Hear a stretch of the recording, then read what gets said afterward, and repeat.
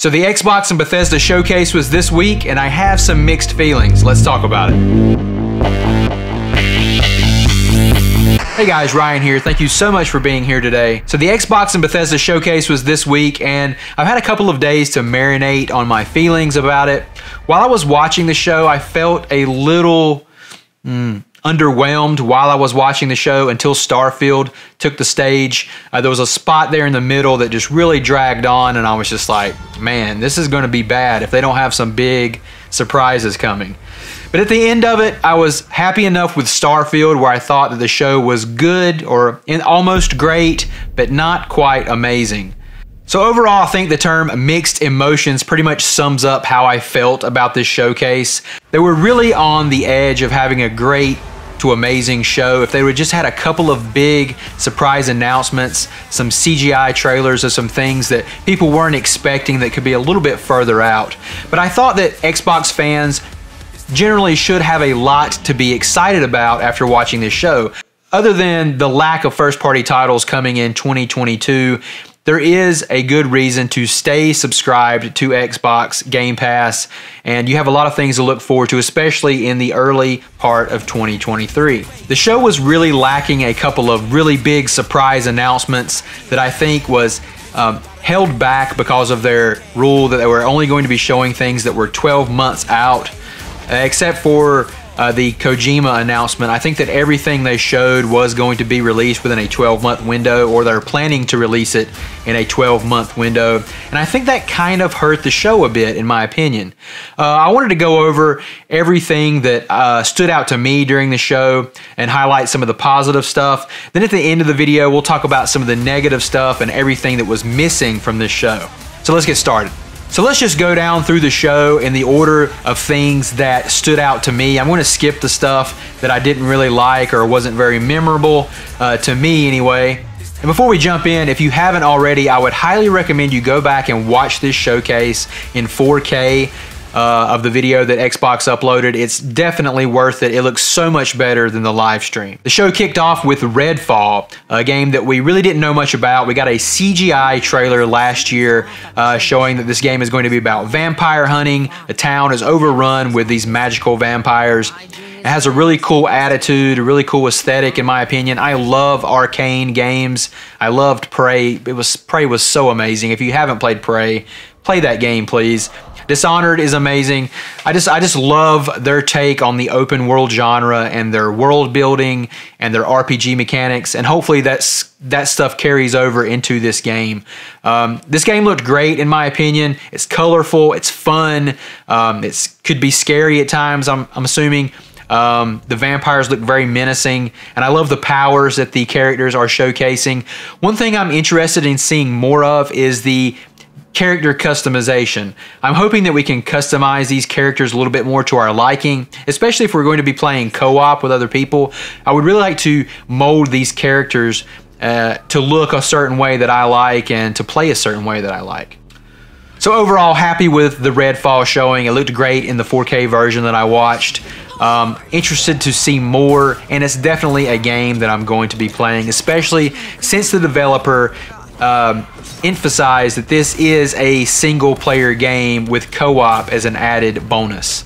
Next up was Hollow Knight Silksong. Lots of people have been excited for this game.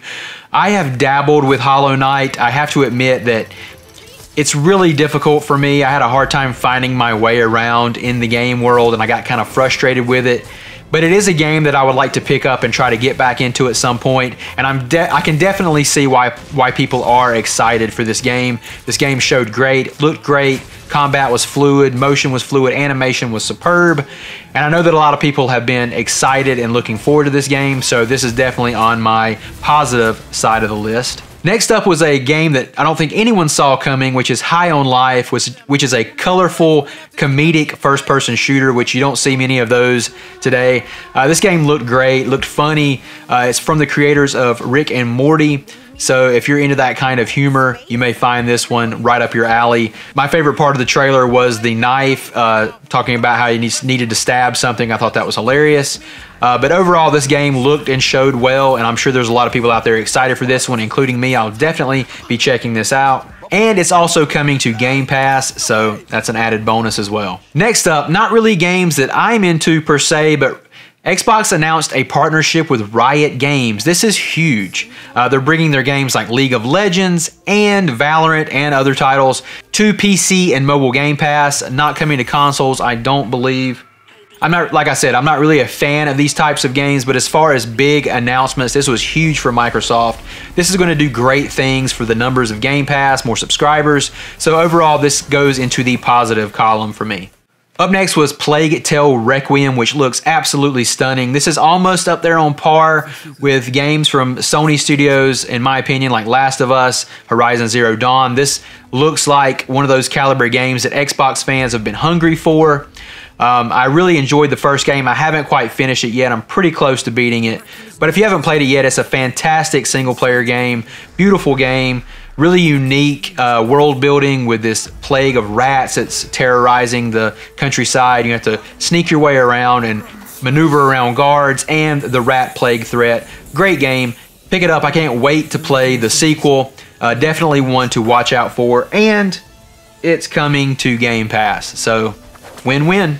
Next up, we got a pretty in-depth look at Forza Motorsport. People have been anxiously awaiting this one. This is scheduled to release in early 2023. Dan Greenwalt demonstrated some of the Maple Valley track, which is absolutely stunning. What can you say about Forza that hasn't already been said? These games look absolutely beautiful. Some people are more into the sim side of things that Motorsport provides, in contrast to Forza Horizon and its more arcadey style. I happen to like both equally, I believe. I'm not really the hugest racing fan, but I do love racing games, and Forza is definitely the king of the hill when it comes to racing and sim racing and arcade racing. It just can't be beat. No one out there is doing racing like Turn 10 or Playground Games. I can't wait to check out Forza Motorsport and see how they've expanded this game and the single-player campaign. This is definitely going to be a showcase for the Xbox series of consoles. I can't wait to see ray tracing on these games and see what these consoles are finally capable of. Next, the next few entries kind of bogged the show down a bit, not because it's not things that I didn't think were interesting or cool, but I just didn't feel like they really needed a place on a big showcase like this. They should have probably been saved for the Showcase Extended, which is going to be dropping today, probably right after I record this video. But we saw that Flight Simulator is getting some DLC, some helicopter DLC, and they're adding the Pelican from Halo, which is pretty cool. Forza Horizon 5 is getting some Hot Wheels DLC, which is going to be an absolute blast. I can't wait to play that. And we finally had a release date for third-party console exclusive Scorn, which is going to be coming out October 21st, 2022. So this is one of the few games that Xbox has coming out at the end of this year. It's definitely going to be one to check out, especially if you're not bothered by body horror. This game looks disgusting. H.R. Geiger inspired art style. Definitely going to be checking this one out when it drops on Game Pass in October. The next game that caught my eye was Flintlock: The Siege of Dawn. It's a really cool looking title that I wish I saw more people talking about positively, because this game showed great. Beautiful art style, beautiful world. Looks like you have a really cool fox creature companion in this game that tags along with you and distracts enemies and does cool stuff like that. Looks like a solid third-person action adventure. I'm not sure if this one's open world or not, but it's coming to Game Pass in 2023. Looks like one to keep an eye on. Next up, we saw Minecraft Legends. This was a rumored RTS set in the Minecraft universe. I wasn't quite exactly sure what to make of the trailer of this. I love Minecraft. I love Minecraft Dungeons. Definitely going to be checking out Minecraft Legends. I was kind of hoping for like a Populous style game, if you're familiar with that franchise. Not really sure if this is a true RTS or if it has aspects of RTS with some tower defense and building stuff going on in there. It was kind of hard to tell what exactly was going on in this trailer and what the gameplay loop is. So I'm definitely excited to see more from this game, and it's Minecraft, so it's obviously going to be a huge hit for Xbox and the Game Pass platform. Up next was possibly a my runner-up for game of the show, right behind Starfield. And this is the last case of Benedict Fox. This game looked absolutely incredible. It's a side-scrolling action-adventure puzzler. Has some very Lovecraftian looking vibes going on as you explore this old mansion. Lots of gunplay, saw some knife play in there, some platforming, some puzzle solving. This incredible looking art style and world in this game. Absolutely gorgeous. Can't wait to see more from this game and can't wait to play it. And it's coming to Game Pass in 2023. Up next, we saw Grounded. Grounded is finally getting its 1.0 official release. I've been playing a ton of this game in the early preview version of the game. I absolutely love it. I'm really excited to get in there and experience this game from start to finish and see the entire story and hopefully complete the game. If you haven't played Grounded, do not sleep on this game. This is a fantastic sandbox survival sim that you can play with your friends. Absolutely incredible art style.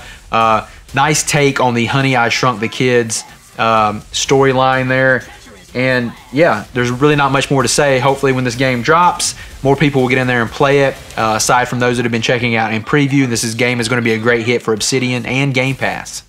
Next, we saw Diablo IV, and boy, oh boy, did this game look amazing. I'm not really the hugest Diablo fan, but this game looks absolutely stunning. I didn't know that this game was going to be an open world Diablo. I know they've always kind of been a little open. You could go back and forth to locations, but I think this is a true open world, seamless open world, so that's pretty exciting. The game looks jaw-dropping gorgeous. I really love the Necromancer class they showed off and the customization you showed off.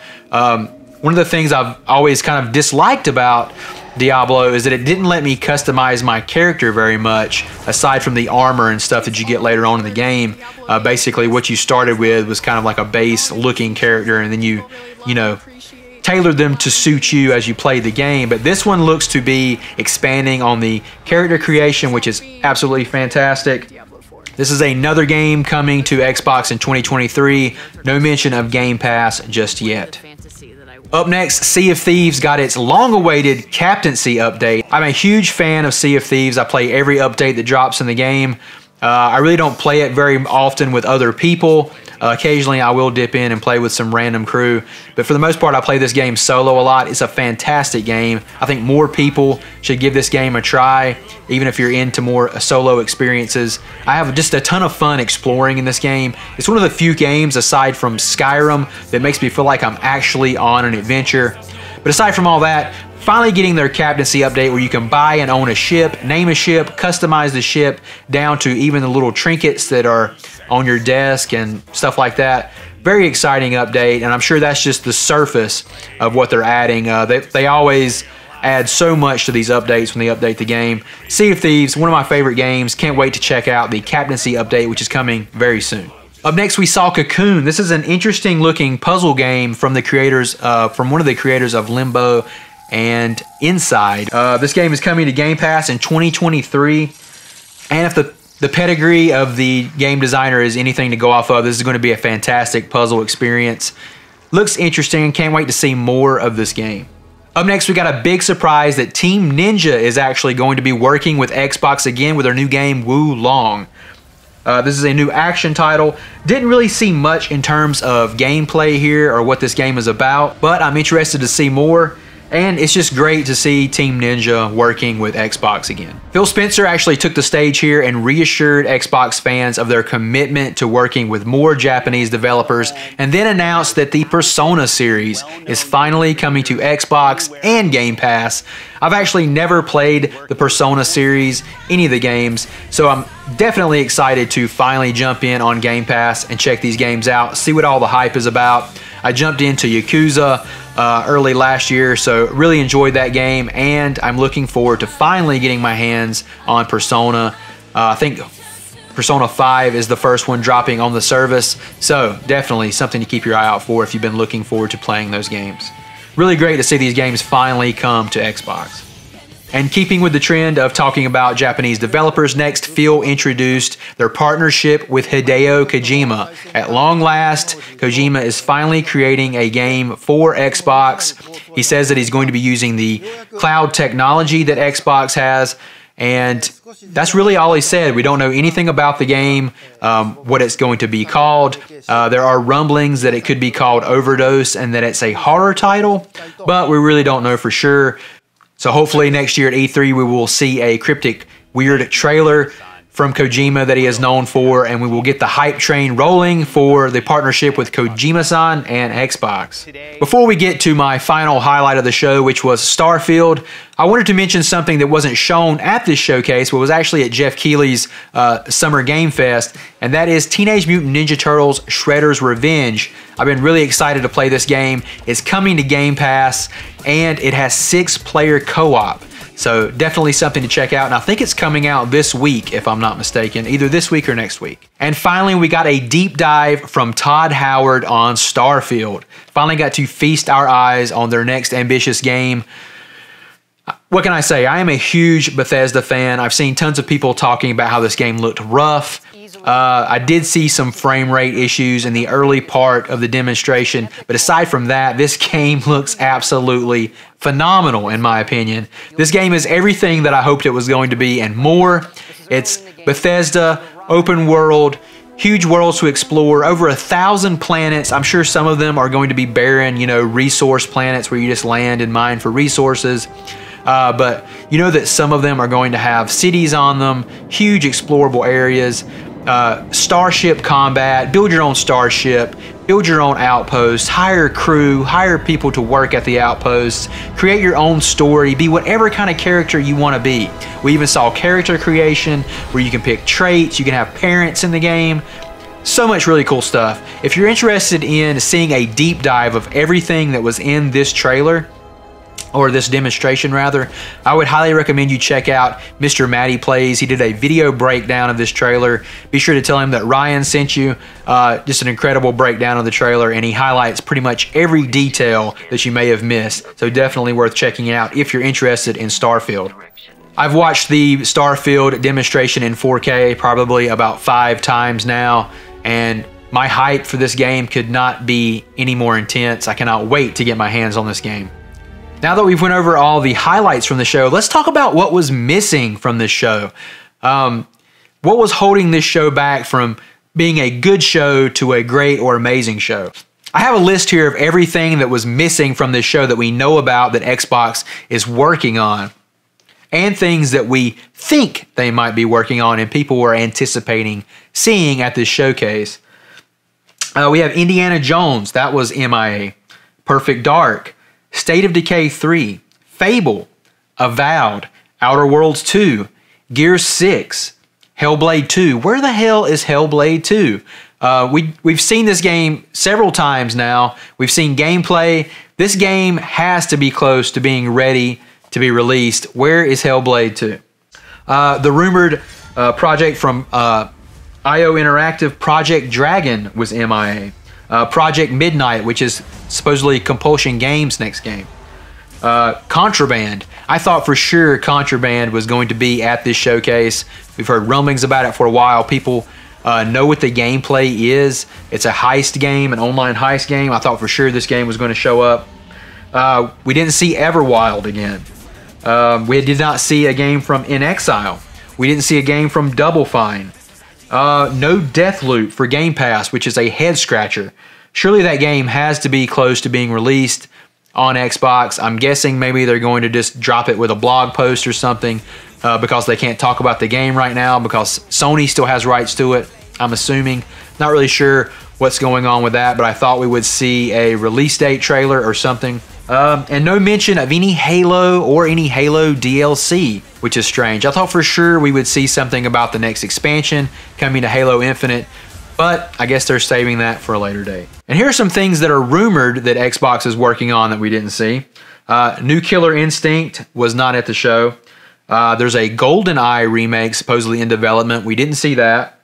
Banjo and Kazooie, a remake of Banjo and Kazooie is rumored to be in development. We did not see that. We did not see the Gears collection or the Marcus Phoenix collection that is rumored to be in development. And we did not see the return of 1 vs. 100. But maybe it's a positive thing that Xbox has so much in the works that they just had to limit their show to what we saw this week.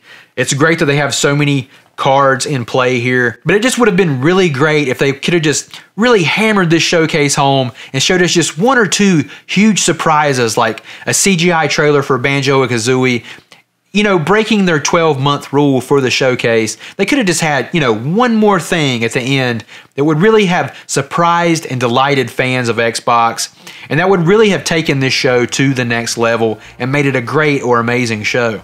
You know, I think that's why people really tune into these showcases. Yes, we wanted to see gameplay of games that are coming soon. That's a given. We want to see that. We don't want to see nothing but CGI trailers, but I think we need to find a little bit of balance and, you know, have all that gameplay, show us the stuff that's coming soon, show us the roadmap like you did, which was great, by the way. We got to see a roadmap for the end of 2022 and early 2023.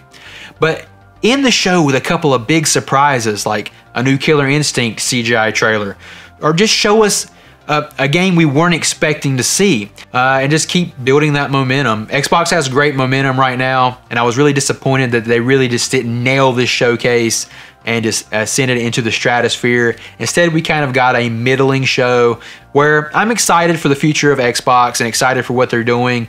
It's just really disappointing they don't have any big games coming out this year, and they really didn't show us anything else to be super excited about aside from Redfall and Starfield. So those are my thoughts. Let me know what you thought about the showcase in the discussion below.